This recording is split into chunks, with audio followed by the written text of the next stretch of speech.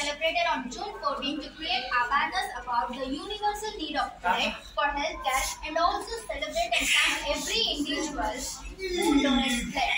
In today's time, it is very important to understand the importance of blood donation. People should understand the value of life. It might save anyone's life, and so you should understand the value of it and motivate other people around you to donate blood. So basically, blood donation is a benevolent idea where people help each other by donating the blood. And the scientific process is conducted under supervision of medical personnel, and it's a very safe process. So basically, there are 4 types of blood groups. Everyone is aware of it: A, B, AB, and O. O negative is the universal